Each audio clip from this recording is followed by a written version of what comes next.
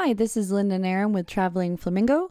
Today we're going to be comparing two cruise lines. There are so many different cruise lines to choose from, and each has its own benefits and drawbacks. Celebrity and Princess Cruises are two big cruise lines that we're going to be comparing, looking at some key areas, including food, value, staterooms, and more. We want to make sure you have all the information to help you plan your vacation. Stay tuned for all that and more, coming right up.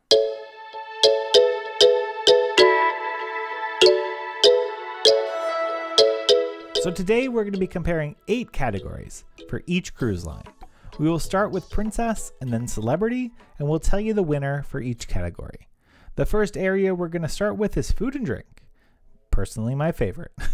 This area is a big part of cruising for me. I love trying different foods and dining at different restaurants. Both cruise lines included some beverages like lemonade, coffee, teas, and a few other juices in your cruise fare. So let's get started with Princess. For the included dining, there is the main dining room where you can choose between traditional dining or anytime dining, which allows for a bit more flexibility. We enjoyed the main dining room and the options they had from lobster to steak and baked Alaska. The buffet was also included, and we thought it was a very good variety, and we felt it was very high quality. The food was really good. There were a couple of locations included, like the pizzeria, burgers, the hot dogs, and soft serve ice cream, as well as Linda's favorite, the International Cafe on Princess. For specialty dining on board Princess, there are a few restaurants, and most cruise ships have 1 or 2 to choose from. There's the Crown Grill, which is the steakhouse, and the Sterling Steakhouse, another steakhouse, the Bayou Cafe, Sabatini's Italian Restaurant, the Salty Dog Gastropub, which I would like to try. We haven't actually tried that one yet. We found there was a nice quality and good experience at the specialty dining. For the food on Princess, overall, the quality was pretty good, but there wasn't really a huge selection. Princess does have a dress code in all the dining rooms: no shorts, pool wear, or sandals. You can wear jeans, but they must not be frayed. This is similar to Celebrity, and we have seen people being sent back from the main dining rooms for wearing shorts and not long pants. This actually happened to me once, and I did not enjoy it. And I really did like that baked Alaska in Princess's main dining room. I still can remember it today. So let's take a look at Celebrity Cruises dining options. On Celebrity Cruises' newest class, the Edge series, they have upped their main dining room experience. Instead of having one main dining room, there are 4 different MDRs that are all included. Each has its own theme and special menu, as well as the MDR menu, and that will be available in all of the MDRs. Like Princess, you can have a set dining time at a set restaurant, or you can select anytime dining. Even if you do choose a set dining time, you can move it and try different MDRs, so be sure to let your server or hostess know. We love the food and that we had in most of the MDRs. My favorite was Cyprus. You cannot go wrong with Saganaki. Aaron's favorite was Tuscan, which was the Italian-inspired MDR. The buffet on Celebrity also has a nice selection of foods and is open for breakfast, lunch, and dinner. They had lots of made-to-order options, as well as lots of international selections. One thing that we did not love about the buffet was that the times during the day that it was closed to get ready for the next meal service. And that was a bit hard for us because I do like popping in on our way back to the room to get some fruit or a small snack. So it was a little annoying when it was closed and we couldn't do that. And there are a couple other included dining options like Cafe El Bacho, soft serve ice cream, and the Mass Grill for poolside eats, as well as Eden Cafe does a breakfast. On Celebrity Cruises, there's a good selection of specialty restaurants that offer unique dining experiences. Some of our most unique dining I'd see has taken place on Celebrity Cruises. Eden Restaurant is an entirely different kind of dining experience, and it's for people who are maybe on the more adventurous side of eaters. There's a rooftop garden, sushi on 5, the Long Club, grill, and more. If you're on a longer cruise and willing to pay for some specialty dining, you will not be bored on Celebrity. We also could not complete the food and drink section without mentioning Celebrity's Magic Carpet. This unique feature is on the Edge class of ships and allows you to relax with a drink while hanging over the edge of the ship. My favorite was actually when the Magic Carpet was on the lower decks while you were sailing. It was really cool to be right over the water. So overall in this category, I think we think Celebrity wins. And I would even go as far as to say, specifically in both included and specialty dining categories, Celebrity's the winner. The 4 main dining rooms that you can rotate between are all really great. There's a unique portion of the menu and theming. So basically when you get to the menu, you can have a, Tuscan themed meal, and that's all there for you. The specialty restaurants had great quality, and we're unlike any other dining experience that we had at sea. I just want to pop in here and say thank you to everyone who has liked, subscribed to our channel. We have tons of videos about cruising and different ships and different tours and everything you can imagine. When this video is done, please be sure to check out our channel. Thank you very much. Our next category is staterooms, and depending on the ship you are on in this area, you might see a lot of differences. Both have a lot of options for the categories of staterooms and have some similar features. Storage, no matter what cruise ship you're on, is always a little tight, and the rooms have been updated with lots of outlets in our experience on both cruise lines. Starting with Princess Cruises, the rooms feel pretty standard and traditional. The rooms do have a mini fridge, which is really nice. The closets face the washroom and have a space for your suitcases as well. We found there wasn't much space on the shelves or drawers, so do be aware of that. There is a TV where you can enjoy a good amount of channels and new movies and play the movies Under the Stars as well, which comes out the day after it's on the ship. The balconies have 2 chairs and a table, which is standard, and it's all pretty much standard. And I mean standard in the way that it is classic. It is what you would expect. It is very much back to the origins of cruising. It's focusing on the basics, and it's focusing on doing those basics really, really well. And I think that's something Princess does. Yeah, Aaron, I would agree. I wouldn't say anything necessarily stood out to me, but those basics are done very well. So on to the staterooms for Celebrity. They have tons of options for staterooms, including solo travelers. On the new Edge class of ships, Celebrity emphasizes how they have large washrooms and more spacious cabins. We did find the washrooms were pretty big, which was nice, and they did a good job with the rooms, incorporating a lot of storage space, and you can put your suitcases under the bed. The feel of the rooms was very modern. Something that we were not a fan of was the infinite veranda, and you can check out our video to learn more about that. I was not a huge fan of the infinite verandas. If I had the option, I think I'd get a regular veranda. So if you are booking on an Edge or Apex class ship or beyond in 2022, I would suggest just getting a regular veranda and a regular balcony. But it was unique and it was different, but just not my favorite.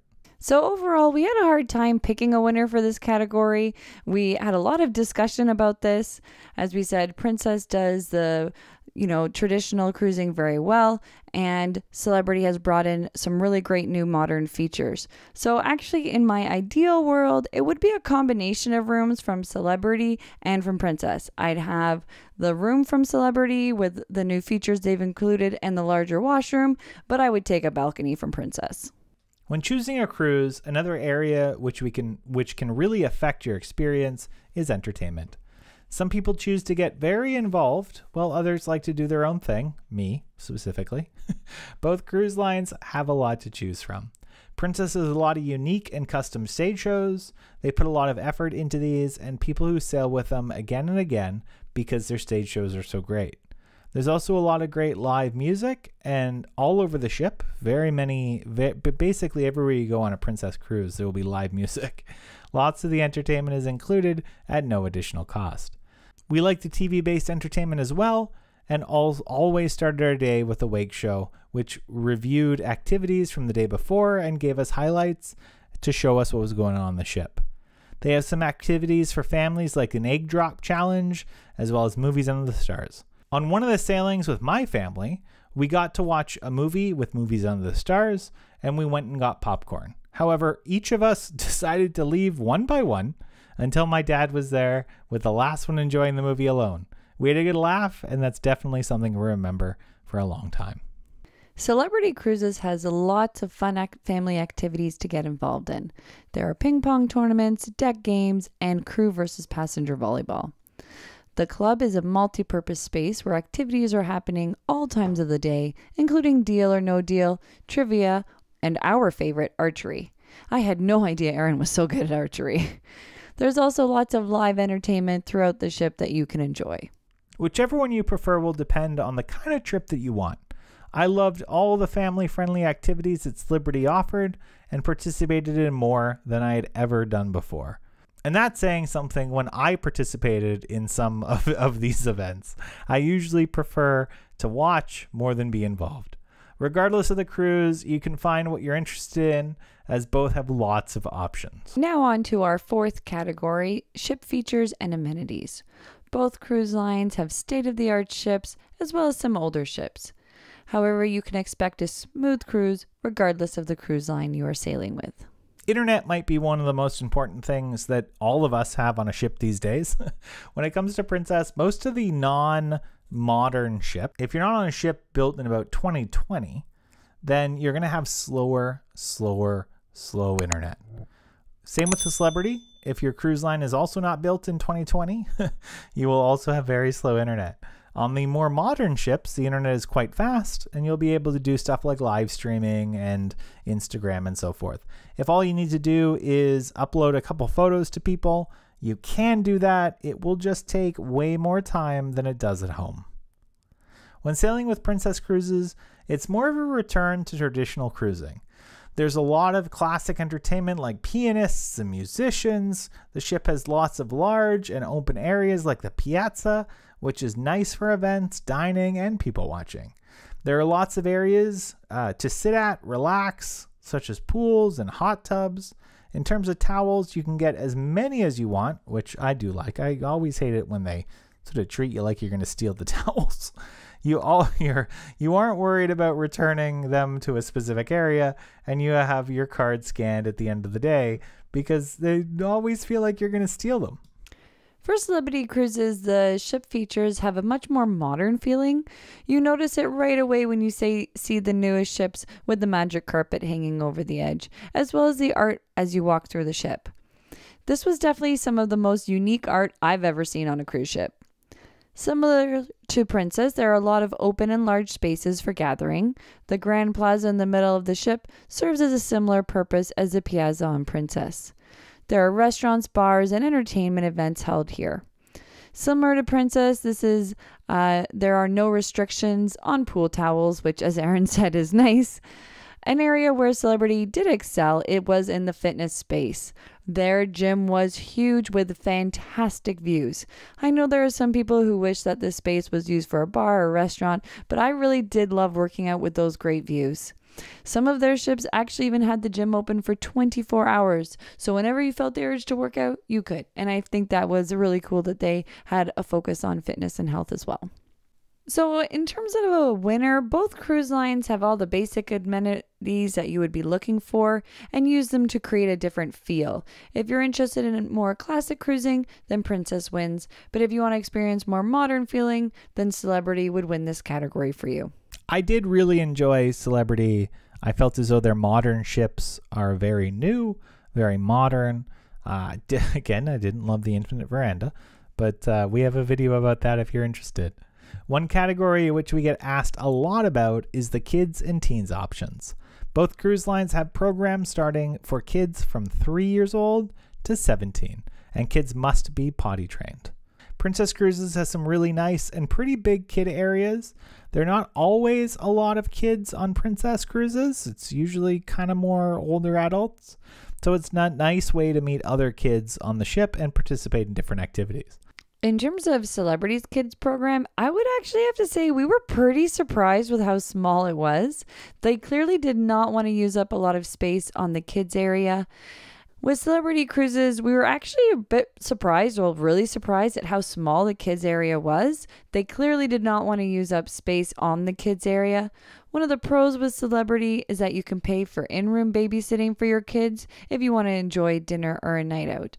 But Princess definitely did have some beautiful windows and a nice area in their kids space, where Celebrities just sort of felt like it was in the basement.